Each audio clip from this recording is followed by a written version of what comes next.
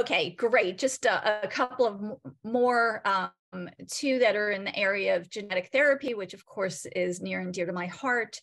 So I'll go through these quickly.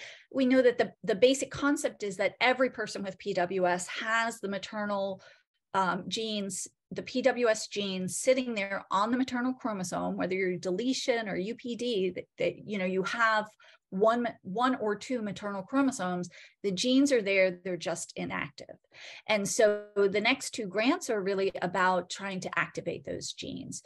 This first one is from Dr. Butler at UT Southwestern, and he's using a genetic therapy approach to knock down a negative regulator of the gene activation. So it's like a double negative. So this protein, which is sometimes called G9A, sometimes called EHMT2, silences the PWS region on the maternal chromosome. And so he's using an approach to block that so that the genes get unsilenced and become active.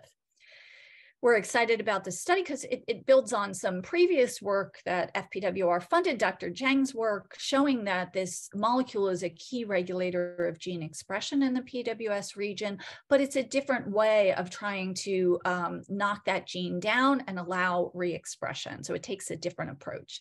And it's really important at this stage, which is still early days for genetic therapy of PWS, to look at different approaches and then try to assess which is the more feasible approach to move into clinical trials in humans with PWS.